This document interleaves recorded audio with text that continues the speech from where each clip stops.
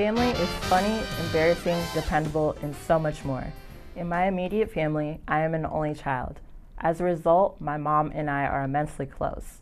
However, my family as a whole is immensely large. Through my grandmother alone, I have about 20 cousins. My cousins were very much like siblings to me, although I only get to see them a few times a year. We mostly see one another for holidays where we gather at my grandma's house. Occasionally, one of my aunts will have a barbecue for their birthday.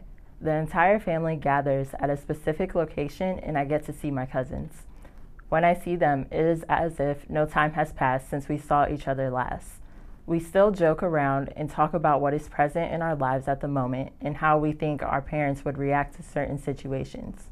My cousins are very much responsible for the person I am today because they have all taught me something. Jasmine taught me how to do makeup in my hair, Burnell helped me practice my basketball skills, and Gary showed me it is okay to be expressive.